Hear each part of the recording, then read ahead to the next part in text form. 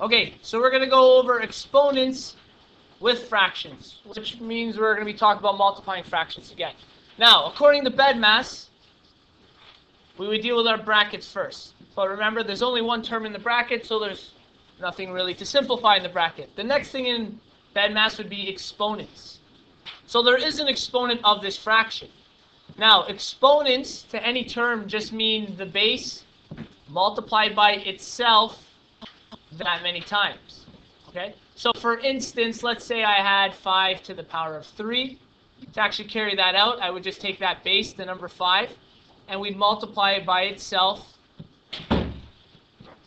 1, 2, 3 times. That's what that 3 stands for. Okay? So since this is a fraction to the exponent of 2, it's going to be the fraction times itself 2 times.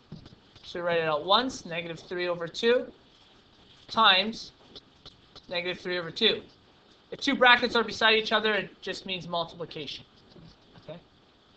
We're multiplying these two fractions here. Exact same rules as before.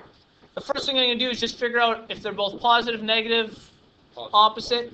Yes, exactly. So since they're both negative terms, our answer is going to be positive. So I already know that, so I can start the next line before I even carry things out.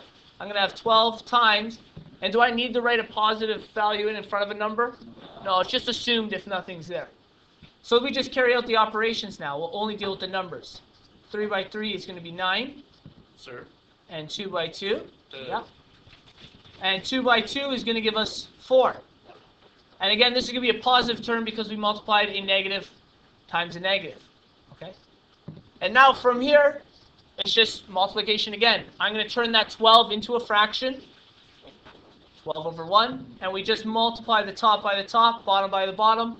9 by 12, 108 over 4. Can I simplify that? Yep, 27, I think. Is that right? Yeah, there you go. Okay? So the exponent's actually really straightforward. We're just using our multiplication rules. You just have to know how to write them all.